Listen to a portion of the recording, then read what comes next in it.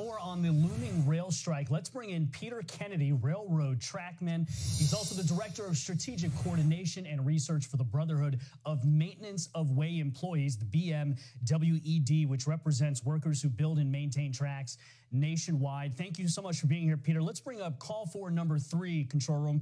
This is what the tentative deal initially that your union rejected. It brought up a 14% salary hike. Now for union workers, a 24% salary hike by the end of this 5-year agreement in 2024. It means that the average salary for those who work in freight trains would be $160,000 annually. That's about the top 10% of all industries in this nation. Yet the talks have stalled over this sick pay dispute. Can you explain to me why your union is one of the 4 of the 12 unions that decided, you know, they didn't want to agree to this deal because of sick pay? Yeah, good afternoon. Thank you for having me on. Well, first of all, let me clear something up. Railroad track maintenance workers are the second lowest paid craft in the industry out of the 12. And I've seen some numbers floating around out there through the AAR, who represents the railroad's interests, and they say that a railroad track maintenance worker or a railroader in general makes about $130,000 a year with benefits. Well, a track maintenance worker would have to work over 3,000 hours a year just to make $130,000 if you're including benefits in there. So even with this raise, our workers are still not even going to be anywhere close near that $160,000 a year in income unless they simply just live their entire lives out on the railroad. Now, with that being said, that's exactly what's going on right now. Railroad workers, they've watched their coworkers, about 45,000 of them to be exact, get slashed from the workforce over the last 7 years.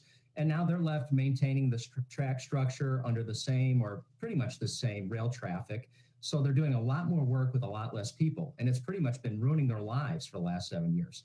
And in this context, the railroads just continue to rake in record profits. They're not doing anything to try and improve the work-life balance for their workers.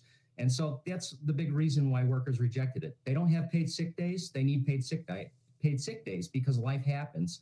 And when it happens, you got to have some sort of protection against that. The Biden-appointed Presidential Emergency Board rejected this proposal to add paid sick time. Let's go to call for number 1 here. Disputes over those issues, however, are best resolved in the grievance and arbitration process, not by an overly broad and very costly proposal that would create 15 paid days a year that, while nominally labeled as sick leave days, would be structured to be used on demand as a means of permitting employees to better balance work-life needs and would effectively be personal days that could not be denied for any reason by the carriers. This Presidential Emergency Board recommended not to have paid sick leave. Yes, they did. And so let me just back up a little bit. And the reason why we asked for 15 paid sick days. When we look back in history, bargaining tends to be a process or a function of history. And we've been asking for 15 paid sick days for over 5 decades now, for over 52 years to be exact. And we've never gotten any of them.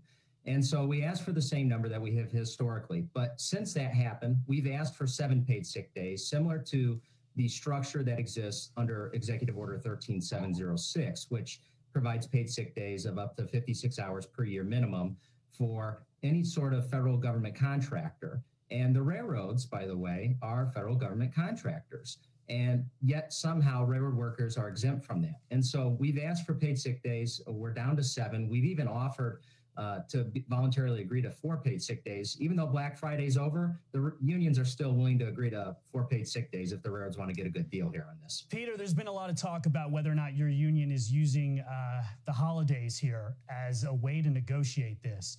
They know that the economy is under pressure right now, especially under the holidays. What's your response that you guys are doing this with the holidays to help with your negotiation?